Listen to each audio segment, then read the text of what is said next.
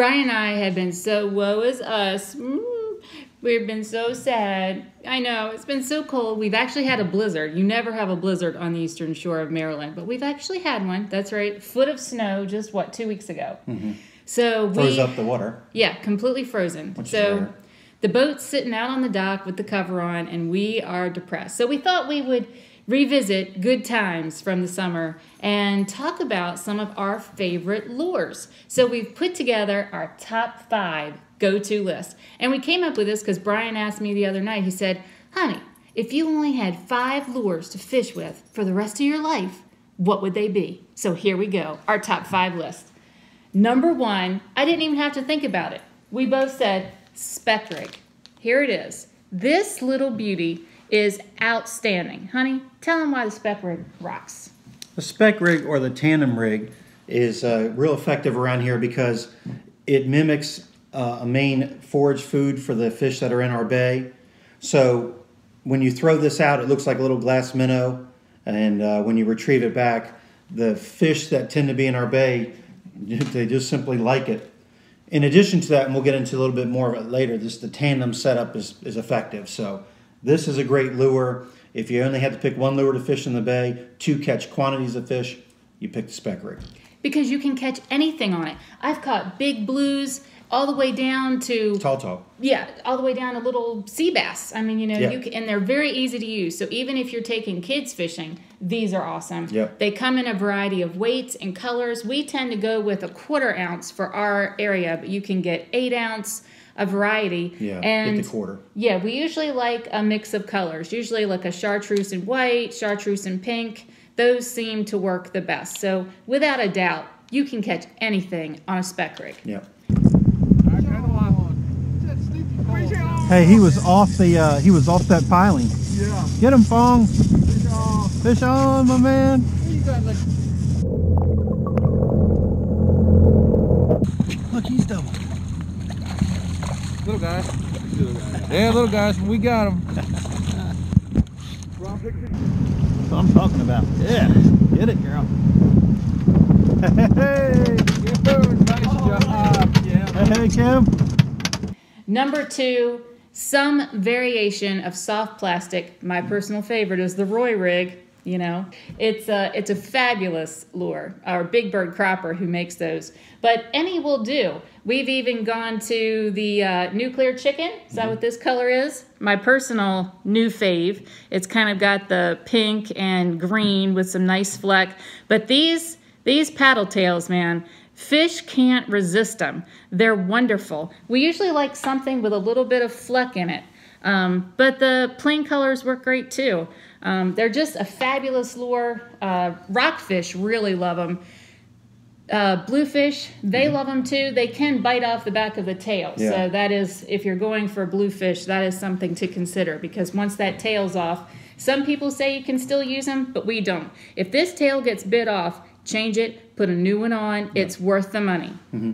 They make tougher ones, like Z-Man makes a tougher one. Some others have tried to come out with tougher ones as well. Anything like Gulp, of course, will work on these as well. Our weights we almost always go with are between a 1/2 ounce and 1 ounce.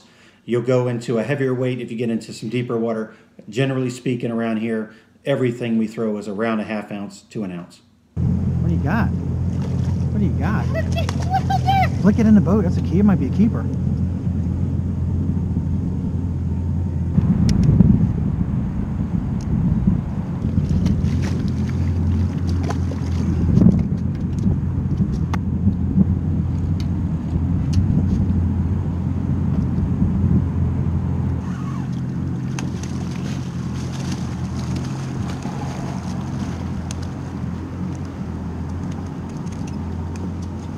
So number 3, the fish finder setup. You can use the fish finder setup, again, to catch a big variety of fish. I use it mainly to catch flounder. I love catching flounder with a fish finder setup. Brian will explain it in a moment. But this was actually the first rig that I learned about when we moved to Ocean City. We had been freshwater fishermen and I had no idea how to catch flounder. So we talked to a local guy who catches flounder all the time, and a lot of times he wins the local, best tournaments.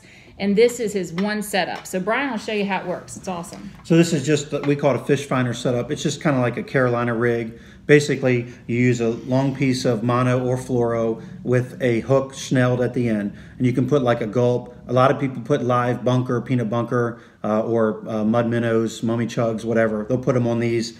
Anything basically on this end is the attractant, to get the fish to bite. Then a long leader. This allows it to flow more freely in the water. And then here, like this setup here, the sliding weight here, you can see there, you can put different weights on this as well. It's nice because it's so interchangeable. And then the idea behind this, with it slipping on the main line here, is that if you're drifting or you feel a hit and you want to give the fish time to eat a large presentation, then you can open your bail and just let this weight sit at the bottom and then let the main line pull out and let the fish feel no resistance, little resistance, so they can eat it. So that's the idea behind the fish finder. You can also use an inline like egg sinker along with it. This other little contraption lets you change weights, works pretty good. This may be a little more aerodynamic. You might get away with a little less weight on this, maybe a little less snag, but we don't use them too much because we like the convenience of snapping out and changing weights.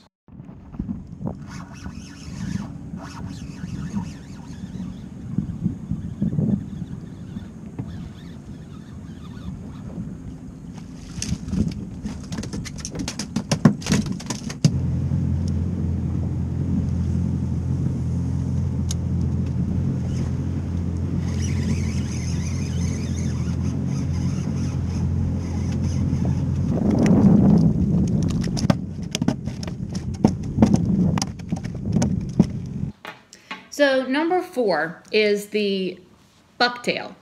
We like the Spro bucktails. These are fabulous. They're real deer tail. And then we put on, anything soft plastic. Again, we usually like these paddle tails, but you can do the curly tail grubs. This one here has become my new go-to lure as well. When the Roy or the soft plastics doesn't work, this is usually the next lure I stick on. The Spro bucktails are wonderful, and we really got into these. Brian got hooked on John Skinner's videos, and he's an excellent fisherman up north in New York near like Montauk, the area. Long Island. Yeah, Fishing the Bucktail. If you haven't read this book, I recommend it. It'll teach you everything you know about how to fish these bucktails. Very versatile lure. Yeah, and these might change on us as we get a little more proficient. The bucktail we didn't use at all the first year, and then started using it more and more, and we find we keep going back to this and using it, a lot. You can also, of course, take a piece of fish or any other bait and put it as your trailer. I think a trailer is important in most cases, so you want to use that. But the bucktail is nice because it does a lot of things, and as you get better with it, and as we get better with it, we'll use it for more things. But very versatile lure. It's kind of an essential one, I think. Yeah, you can use a lot of different presentations. You can present it so many different ways, targeting so many different species. Yeah, a lot of fish bite it. Exactly, and it comes in a nice variety of weights. So we fish a lot of times under the Route 50 bridge, where based on where you are at in the Route 50 bridge, you could go from a 3-ounce Spro all the way down to like a 3/4 ounce. And it's really nice. They've got the little, you just change them out, with your swivel and put them on and go. So nice variety. Yep. Yep. Okay, turn them. Here we go. Got it. Good job.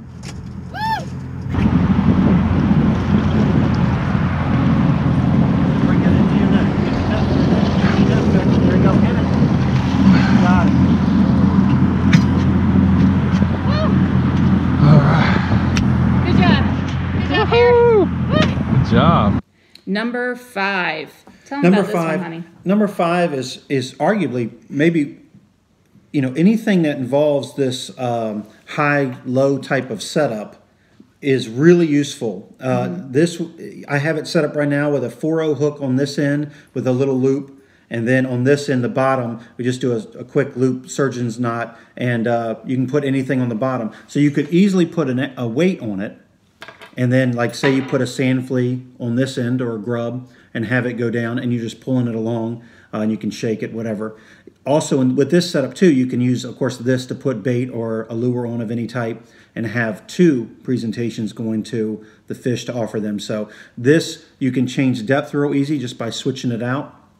And it gives you a lot of variety. So this acts in essence similar to a tandem rig, not quite, but a high-low type of setup. Or if you just have a weight down here, just a 1-hook setup. Very versatile. Use it for tog fishing. You can use it for sheep's head, black drum, whatever. Really versatile. That is a great setup. We use it all the time.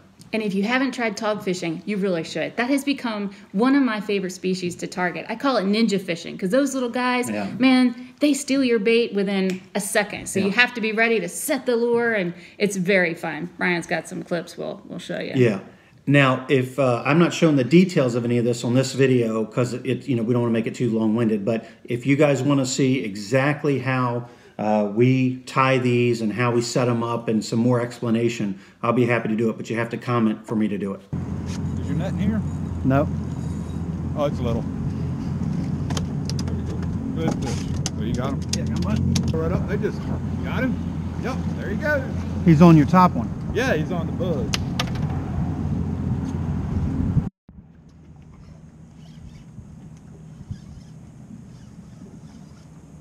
Ooh. Hey, they're getting the right size, man. You're going the right way with these. Okay, so honorable mention. When you do a list, you got to have an honorable mention. Yep. And Brian, what's yours?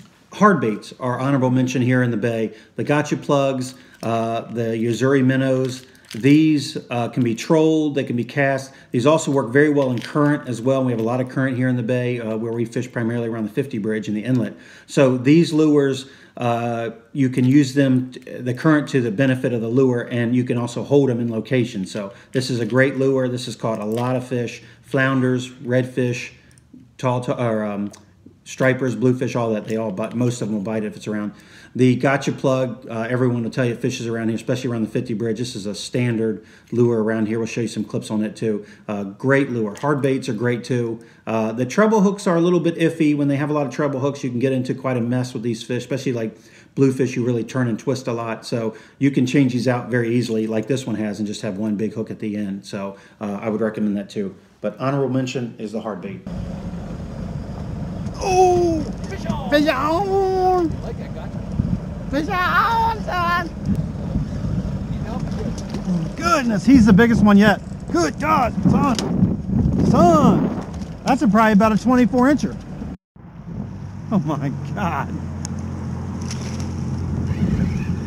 Look at that. Oh my God.